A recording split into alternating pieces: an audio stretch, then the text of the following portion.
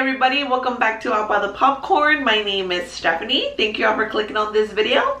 Now if you're someone who enjoys talking about film, how about clicking that subscribe button? Now with Valentine's Day being a week away, I thought it would be fun to recommend 14 romantic movies to you guys.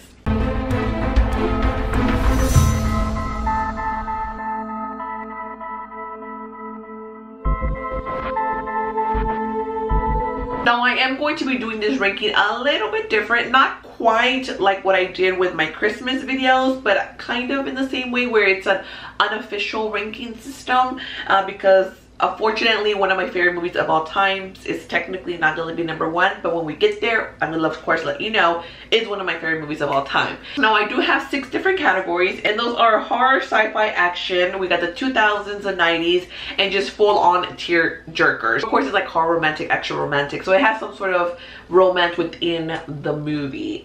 Again, we're in no particular order, we're just gonna kind of start off with horror and then we're gonna work our way down to the tear jerkers, or a more dramatic way I like to say it, a romantic movie where one of the main characters has a disease, has a deadly disease. Will they make it throughout the film? Will they not? Cue the tissues. I pretty much have 2 to 3 different recommendations in each of these categories. So we're gonna start off with horror. 2009's My Bloody Valentine, 3D. Yeah, remember those cheesy little 3D glasses with the blue and the red? Now up until today, honestly, I did not realize that this version, well, this super cheesy version is a remake out of a popular 1980s slasher film. So I unfortunately have not seen the original one, but from what I read, from when I was looking up today, the original one is like 10 times or 100 times way better than this cheeseball here. But this is the one that I saw, so this is the one that I'm officially recommending. I couldn't not put this damn movie in here because it has the word Valentine on there. Valentine, I think I said Valentine. Valentine on there. This movie had everything I love in a slasher type of movie. We got blood, we got guts, we got serial killers, we got murders. There's nothing unique about it, to be honest with you. We even have the typical serial killer dressed in a miner suit who is terrorizing a small town. We of course have never seen that before, have we?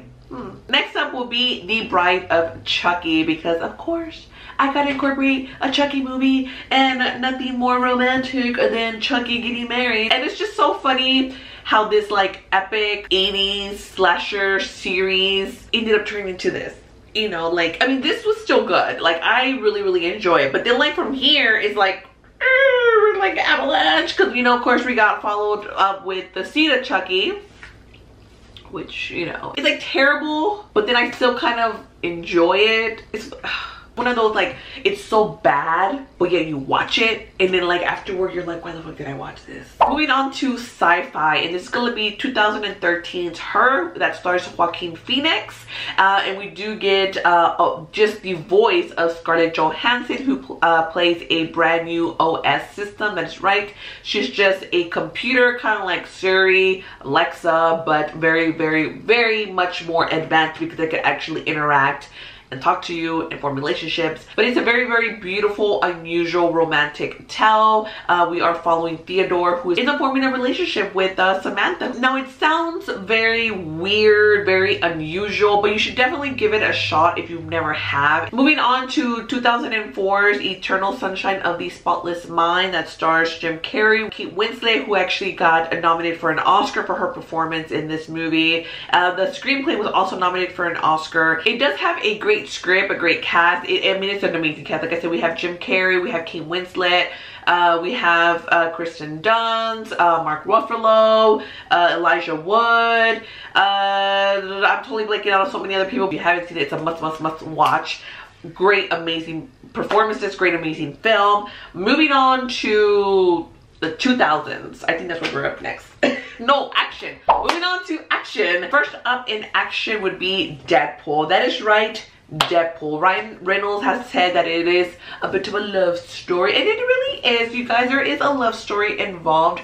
We get part of this superhero universe, but I am going to incorporate part 1 and part 2. Part 1 is the love story, and then we get part 2, we get the tragedy that happens straight up at the beginning, and we get like one of the best opening credits. I mean, Deadpool. I'm not really gonna go much into it. Let's move on to 2012's This Means War. This stars Reese Witherspoon, and of course you have to have a Reese Witherspoon film in here because it's freaking Reese, who's like the queen of romantic movies.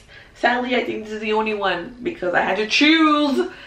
Unfortunately, I don't have Sweet Home Alabama, but it was really hard because I was gonna have that on here. But just know, you guys, Sweet Home Alabama is an honorable mention. So we also have Chris Pine and Tom Hardy, who are best friends or CIA operatives. They end up falling for the same girl. Basically, the two friends, they don't tell Reese that they know each other or anything, and they're like, you know what, we're gonna have her pick.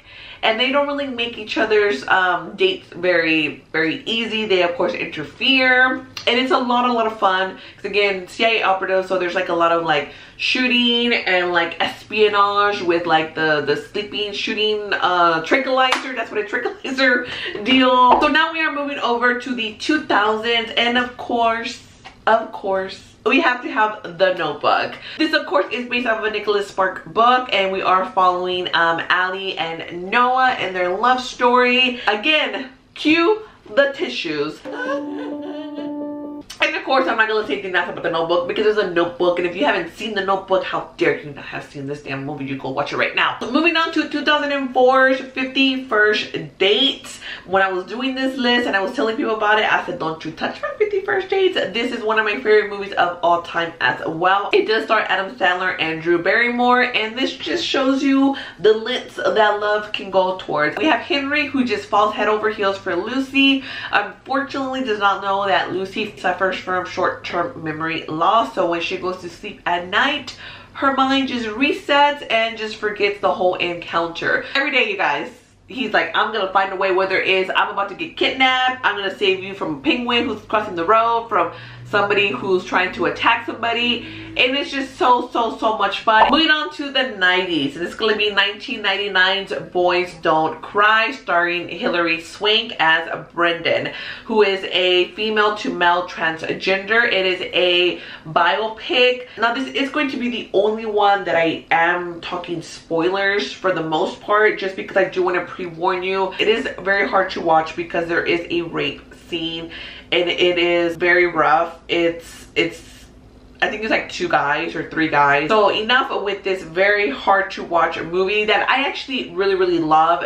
It's a great movie. It's one of my favorite like based on a true story movies, but it is very difficult to watch. It gets very violent, but totally if you're up for it. It's not for the faint of heart, but if you are up for it, I totally recommend it. Now moving on to a more kind of happier movie, but not really. We're still very dark. There's also a murder. We are going from 1999 to the early 90s, 1990s Ghost. So this stars Patrick Swayze as Sam, Demi Moore as Molly, and Whoopi Goldberg as Oda Mae Brown. Not only do we get a little nice romantic story in there, but we do get a murder. We get a friend backstabbing, and now Sam needs to learn how to like freaking move some shit, and finds another ghost that's mean and knows how to move stuff. It's like, you're gonna help me, and get that nice little like clay moment with that nice little music, because you know, I know I can't sing and the damn song's not coming to my mouth. It was the Righteous Brothers for sure. That's the clay. That clay movement, y'all know y'all be wanting to do that damn clay thing. And moving back over to 1999, this is the movie that would have been my #1 if I had done it, you know, in order. This is one of my favorite movies of all time. This is 1999's 10 Things I Hate About You. It is a more modern day version of William Shakespeare's The Taming of the Shrew. We got the late Heath Ledger, which I believe this was his first movie. He does great. We got Julia Stiles. We got Joseph Gordon-Levitt. Gabrielle Union also had a small role in here. I feel like 10 Things I Hate About You is one of the most beloved, iconic, romantic comedy teen movies ever made. I love it. They're great performances. Again, all these like up and comers. It is very cleverly written. It has really funny dialogue. It's just a great movie, you guys. I freaking love it. I always talk about 10 Things I Hate About You, so we're gonna go ahead and move on to the tear jerkers. So first up would be 2002's A Walk to Remember. Now this is another Nicholas Sparks book. Of course we have Jamie, who is the goody two-shoe Christian She's the daughter of the pastor. She's inquired. And then we have the bad boy, Landon. Of course, these two are bound to fall in love once they get pushed together. I think every single time I watch this movie, I cry. It's sweet. It's so innocent. I love it. Early 2000s, cheesy. Now, before I do give you my final 2 movies on my list, in case you're wondering where was this and where is that, one didn't make it on the 2 that I really do love from each of these categories. I will say though, for the horror, I don't think I said it when I did my thing. I wasn't gonna put my Bloody Valentine. I was gonna put the Lost Boys. I know some of you are probably like, Stephanie, you should have put the damn Lost Boys. I know. And both of them I've only seen a handful of times. Overall, I do prefer the Lost Boys, but again, my Bloody Valentine, it has fucking Valentine in the movie title. That's like my Valentine's movie, so yeah, we're gonna keep it maybe on this list over here, which means I have not seen it yet. So maybe next year, si Dios me presta vida, I'll be doing maybe like first time watches, and I'll do like reviews on these particular films. I do want to watch them. With that, we're gonna keep moving forward with 2019's 5 Feet Apart. I love this movie so much. We have Stella, we have Will. They both have cystic fibrosis, which you kind of learn about the disease as well. When you have this, you really can be in contact with somebody else who has the same disease, because it's like terrible. You have to be 6 feet apart from the short time that they're together, how they're living their romance, that they want to be together, but of course they know that they cannot be together because they can both die. It's just a fantastic romantic tragedy movie, you guys.